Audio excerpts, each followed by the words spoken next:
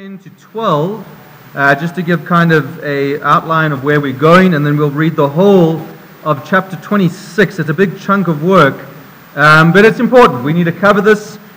These are a single part of Luke's great narrative, and that's what we're doing in the evening service. We're taking a thematic view of the book of Acts. We're looking at it, we're taking it seriously, and what we're going to encounter today is a weird thing that we often don't like to admit, or if we do like to admit, we like to admit in the wrong way. And I'll explain this as we go. This is the idea that Christianity puts you outside of the norm of human society. I'll put it in more simple language. If you really start to take the Bible seriously, you start to get labeled a little bit as crazy. It just kind of happens. The Bible is filled with some really weird stuff. And either we take it seriously or we don't. And the problem is none of us actually like to be that side of crazy. One of my favorite things in the academic world, as soon as someone gets to a certain level in academic, they try and excuse the crazy Bible. So we're going to go through Ezekiel in a morning service, and you'll see this throughout the studies as the guys are like, no, Ezekiel was having a trance. Ezekiel was probably on some kind of medicated hallucinogen. They'll say anything except for the fact that God literally showed himself up to speak to Ezekiel. Why? Because that's just that side of crazy. It's weird. God doesn't speak to people. Are you mad? Except the Bible is pretty full of God speaking to people, right? And do me yourself a favor. Go to work tomorrow in like a business meeting and start off by saying, you know what, God spoke to me last night. And see how that goes. Now, I'm going to put it on the side. This is my warning. There are a lot of people who are actually ostensibly crazy who do say that all the time, and we don't want to get into that line. So we want to walk that razor line of believing the Bible but not falling off the deep end, right? Well, that's what we're going to look at tonight. We're going to read this. To give some context, we'll be reading from verse 25, 10 to 12. And just to cover the context here, I'll tell you the short version of Luke's story. I really encourage you to read through these two chapters. They're fantastic. They really are great. But Paul finally, he's been delayed and frustrated and delayed and frustrated. He finally gets his trial. He gets to stand under Festus, the guy who replaced Felix, who held him under confinement for 2 years. And he finally gets to state his case. And he makes the claim that there is no law and there is no reality of why he should be held under this entrapment, under this imprisonment. In fact, he even goes as far to say, there's not even a Jewish law that I'm violating. The guys who are trying to accuse me are wrong. He says this in chapter 25, verse 10 to 12. Hear the word of God. Paul answered, I am now standing before Caesar's court, where I ought to be tried. I have not done anything wrong to the Jews, as yourself know very well. If, however, I am guilty of doing anything deserving death, I do not refuse to die. But if the charges brought against me by these Jews are not true, no one has the right to hand me over to them. I appeal to Caesar. After Festus had conferred with the council, he declares, you have appealed to Caesar you will go. Now, let's just consider why Paul is so desperate to get to Caesar. This becomes very important, especially as we finish off the book of Acts, this letter. Saul is not trying to push his Roman citizenship. This is not Paul saying, you know what, Christians, fight for your rights. This is not the lesson that Luke wants to get us. Paul wants to get to Rome for one reason. I've told you this a number of times. You need to get this. Paul wants to get to Rome because at Rome he can take his ship to Tarshish, and when he gets to Tarshish, he has reached the end of the table of nations. He has finished the mandate. Paul fundamentally believed that when he got to Tarshish, Jesus would come. The Messiah would come. He's finished his task. So he's motivated. He's motivated. He doesn't mind if he dies going there. He is going to finish this mission. So with that in mind, let's read chapter 26. And before we read, I just want to give you a little bit more context. Paul finally gets his chance to defend himself. He gets an audience with Agrippa, the king. And so let's read. Then Agrippa said to Paul, "You have permission to speak for yourself." So Paul motioned with his hand to begin his defense. "King Agrippa, I consider myself fortunate to stand before you today as I make my defense against all the accusations of the Jews, and especially so because you are so well acquainted with all the Jewish customs and controversies. Therefore, I beg you to listen to me patiently. The Jewish people all know the way I have lived ever since I was a child, from the beginning of my life in my own country and also in Jerusalem. They have known me for a long time and can testify, if they are willing, that I conform to the strictest sect of our religion, living as a Pharisee. And now it is because of my hope in what God has promised our ancestors that I am on trial today. This is the promise of our 12 tribes who are hoping to see fulfilled as they earnestly serve God day and night. King Agrippa, it is because of this hope that the Jews are accusing me. Why should any of you consider it incredible that God raises the dead? I too was convinced that I ought to do all that was possible to oppose the name of Jesus of Nazareth. And that is just what I did in Jerusalem. On the authority of the chief priests, I put many of the Lord's people in prison. And when they were there, I put them to death. I cast my vote against them. Many a time I went from one synagogue to the other to have them punished. And I tried to force them to blaspheme. I was so obsessed with persecuting them that I even hunted them down in foreign cities.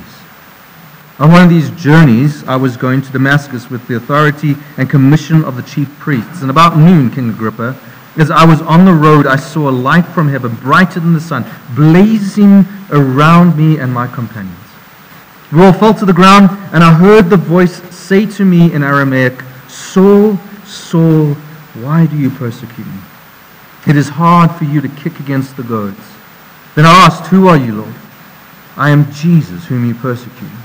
The Lord replied, "Now get up and stand at your feet. I have appeared to you to appoint you as the servant and a witness of what you have seen and will see of me. I will rescue from your own people and from the Gentiles. I am sending you to them to open their eyes and to turn them from darkness to light and from the power of Satan to God, so that they may receive forgiveness of sins and a place among those who are sanctified by faith in me." So then, King Agrippa, I was not disobedient to the vision from heaven. First to those in Damascus, then to those in Jerusalem and all Judea, then to the Gentiles. I preached that they should repent and turn to God and demonstrate their repentance by their deeds. This is why some of the Jews seized me in the temple of the court and tried to kill me. But God has helped me to this very day. So I stand here and testify to small and great alike. I am saying nothing beyond what the prophets and Moses said would happen. That the Messiah would suffer at first, as the first to rise from the dead, would bring the message of light to his own people and to the Gentiles. At this point, Festus interrupted Paul's defense. "Are you out of your mind, Paul?" he shouted. "Your great learning is driving you insane." "I'm not insane, most excellent Festus," Paul replied. "I am saying what is true and reasonable. The king is familiar with these things, and I can speak freely to him. I'm convinced that none of this has escaped his notice, because it was not done in a corner. King Agrippa, do you believe the prophets? I know you do." Then Agrippa said to Paul, "Do you think in such a short time you can persuade me to be a Christian?" Paul replied, "Short time or long, I pray to God that not only you, but all who listen to me today may become what I am, except for these chains." The king rose, and with him the governor and Bernice and those sitting with them. And after they left the room, they began saying to one another, "This man is not doing anything that deserves death or imprisonment." Agrippa said to Festus, "This man could have been set free if he had not appealed to Caesar." May the Lord bless the reading of his word. I told you it was a great passage of Scripture. It reads well, it communicates well. When you get used to hearing the word of God like that, I thought it was awesome. Anyway, to tackle what the main theme of what Luke's trying to tell us tonight is to realize a deep and abiding truth of the Christian faith is that it's not illogical. In fact, it has taken some of the greatest minds that have ever seen the face of this earth to unpack it. And I really mean that. If you go back through church history, you will see some of the greatest minds to have ever existed wrestling with the truth of the Christian gospel and the Christian faith. These are geniuses. It's not illogical and it's not untrue. Its problem is it goes against the goads of regular thinking. It sounds a little crazy to those who are not inside the community of faith. In fact, often when it's critiqued from the outside, the world looks at us and says, we're weird.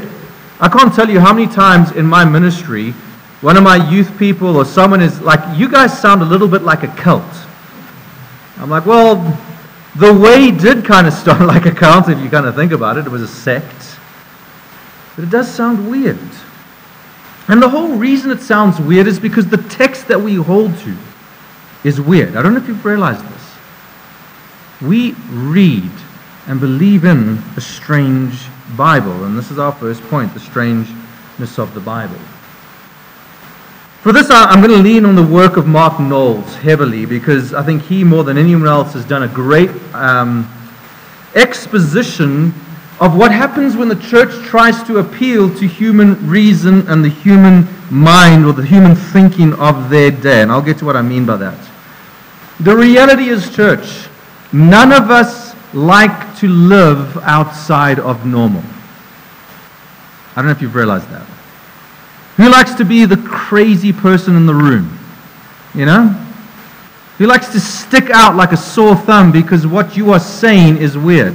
There's been many a times, because I'm just this kind of person, where we'll start a question, or someone will start a question at dinner, and I'm like, wait, this is rubbish. Let's talk about this. And we start talking, and you can see the rest of the table become increasingly uncomfortable as we chat back and forth. And I'm like, I don't mind being uncomfortable. And everyone's like, I'm so sorry. We don't normally say this. I'm like, this is great. This is real stuff. Stop. Shh. Go away, have your conversations about rubbish. Let's talk about the faith, you know?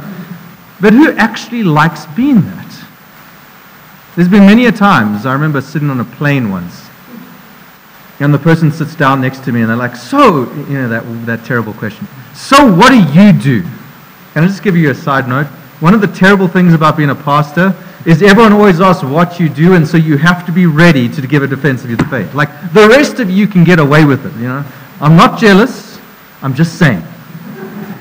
You know, how do you slip in, I'm a finance guy. Let's talk about Jesus, you know? So I sit down, I'm tired, I haven't slept in 30 hours. So, what do you do? I'm a theologian. You know? Oh, that's interesting. No, I'm a pastor. Oh, okay. Weirdo, you know, straight up. We don't like being weird. In fact, it's easy to conform ourselves to the patterns and thoughts of this world and live according to it, isn't it? It's easy to follow the middle road. But this is mine, I lean on Knowles. And I have to admit, I read this, and it was one of the most uncomfortable reads I've ever read in my entire life. I've recommended it to everyone. My problem is I was reading it at the exact same time as I was reading George Marsden's book, Fundamentalism and American Culture. And these two books together, read at the same time, ripped me apart. Because I just need to warn you, I am an evangelical. I believe in the evangelical church. I believe in the people who hold to the evangelion, to the gospel. This is my home. This is my cultural stream that I swim in. I was brought up under Dr. Rex Mathey, who was known as the Prince of Preachers in the Baptist Union. Evangelical of evangelical.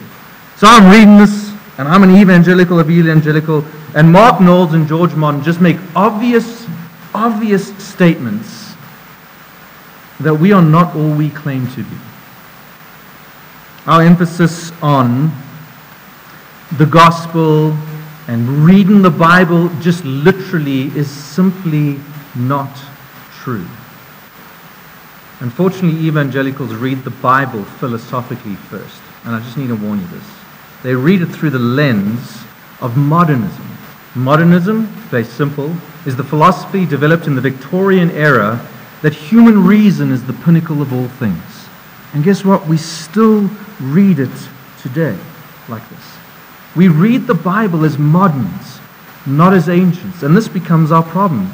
And see, this is what happens. What happens when the church puts the philosophy over the biblical worldview, we find ourselves in an indefensible position because we end up defending our philosophy rather than the Bible. And we sadly do this far more often than we are willing to admit. Do you know that, church? We really do. I know this is going to be hard. I've had to journey through this. It's hard, but we do this. And church, we are Baptists, right? You're in a Baptist church. If the Bible says it, we believe it, that settles it, right? Except the Bible speaks about angels coming down and interbreeding with human beings. And we're like, yeah, but, right? Right? Like, we believe the Bible, but that's kooky. So it's not angels, it's the sons of Seth married the daughters of Cain, because at least that's human and humans. We totally read into that text, and we do this so often, church. We do this so often. In fact, we read the Bible in a way that has not been around since the 17th century. We strip it quite often of its supernatural worldview. We strip it of its philosophies. We strip it of its weirdness.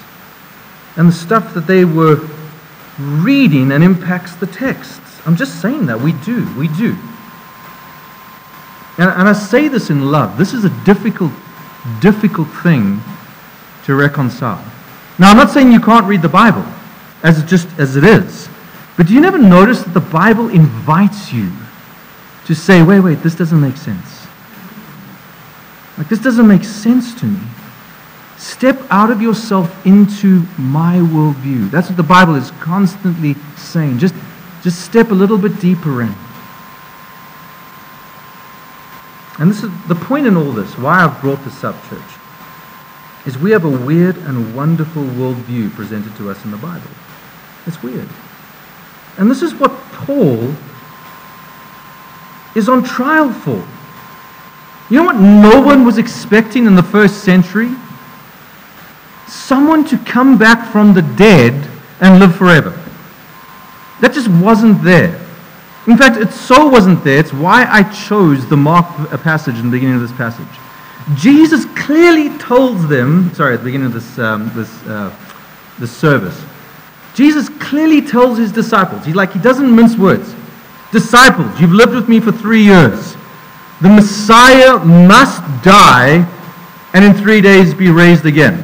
And the disciples are like, don't get it, too embarrassed to ask. Jesus is just on one of his weird, no one understands what he's talking about when he gets like this. In other words, the guys who lived with Jesus, when invited into the strangeness of the Bible, what did they say? I don't get it. So I'm just going to keep quiet and carry on. Do you see how it's pulling us in? And can I just encourage you, church? I guarantee if you've read the Bible at least once through, you start to get this tug of saying, go deeper.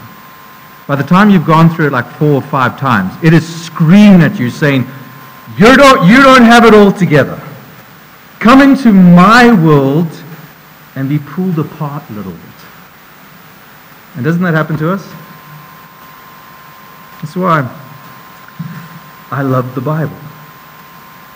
It presents to us some strange things. You know what the weirdest of all those, the strangest of all the things of the Bible, is the idea that God decided to become a human.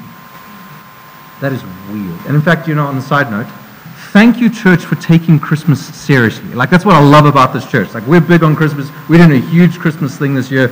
Awesome. We need to, because that is the weirdest event that's ever happened in human history. And we need to think about that, because we don't. Go into the weirdness of the Bible. And if you do this, church, you know what's going to happen to you? This is my warning for you tonight. If you take the Bible seriously, if you read the Bible on its own terms, the world's going to look at you and say, you're out of your minds. You're out of your minds.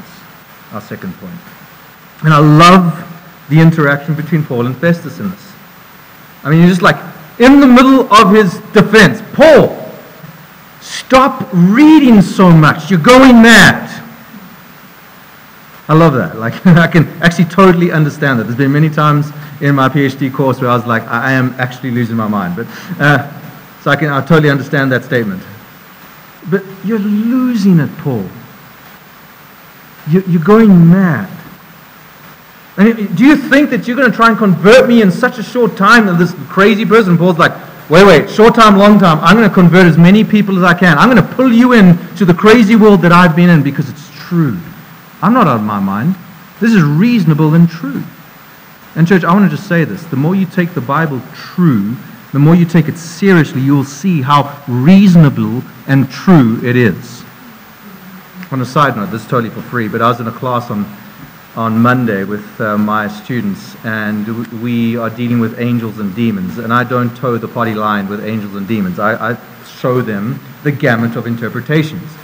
At the end of the class, people are like, Barry, I'm done. I'm up here. And I was like, it's too much information. And I just asked the question, I'm like, does this make sense? And one of the guys said, and it was brilliant, he says, this has made more sense than anything else I've heard before on this topic. In other words, it was reasonable and true, just no one has exposed people to it because you know what? It sounds a little crazy. It sounds weird. When you start speaking about princes of Persia and the princes of Israel and these being angelic beings, and you start speaking about these kind of things, people say, you're crazy. And church, this presents a real challenge to us. Are you willing to be seen as crazy? Are you willing to be seen as strange by the world for the wonder of the biblical worldview and the gospel of Jesus Christ? Because that's where it's inviting you. Either we accept our current worldview, you live in your stream, or you let the Bible pull you into it. And I'm just going to say, church, those two things are simply not compatible. You can't be a regular, everyday, 21st century person and take the Bible seriously. I'm sorry. Not seriously, but like, you're going to be at odds with one of those two things. In fact, this is why I think James would say, you adulterous people, do you not know that friendship with the world is enmity with God? Therefore, whoever wishes to be a friend of the world makes himself an enemy of God. This is not talking about the material world. This is talking about the philosophical systems of the world. You're comfortable with this world and how it's going and how things make sense. James would say you're an enemy of God. Because you're bringing everything down to the physical. You're trying to make sense of it. If your longings are for the systems and how things make sense, if you really are fighting for left or right-wing political ideology as more important than the Bible, you're not comfortable with the weirdness of the Bible. And so, church, I call you again to dive in. To be like Paul. To see the wonder of Jesus and the miracle of that. And realize that the world and everything that you've seen doesn't make sense in light of that. Take Jesus by the hand and let him take you as far into his word as he wants to.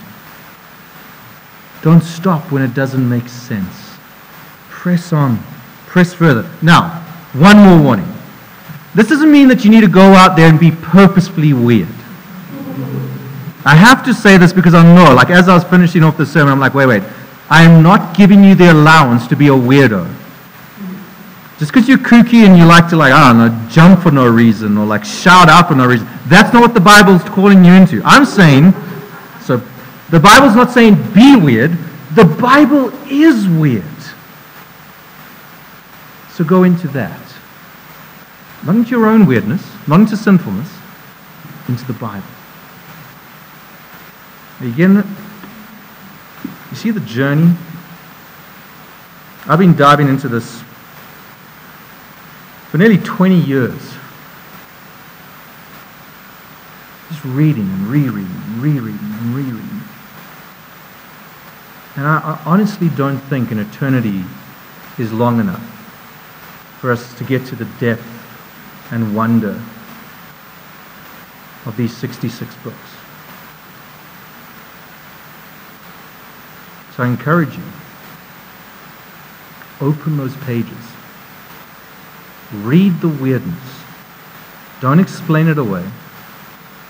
Dive in. Be willing to be out of your mind. Let's pray.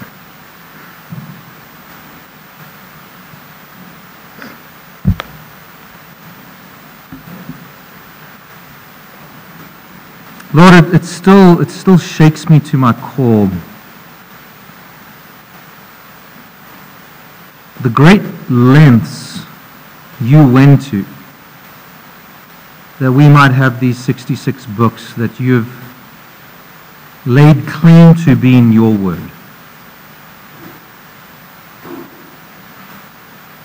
And Lord, if you want us to hear it as it is.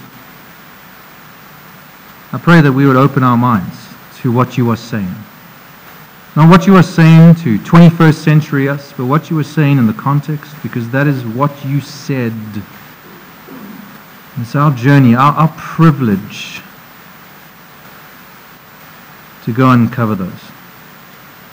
So I pray for our church, Lord. Holy Spirit, we so desperately need your guidance. Man, we need your guidance. Lord, we so desperately need each other in this church to hold us together in the weirdness of the Scripture. Lord, thank you that you've given us both. Thank you that you've given us abundance of information and scholars and wise people within this church, even this church, to guide us on this weird and wonderful journey to the God who speaks to sinners like us. Lord, I pray for everyone here. Pray that we'll be hearers and doers of your word.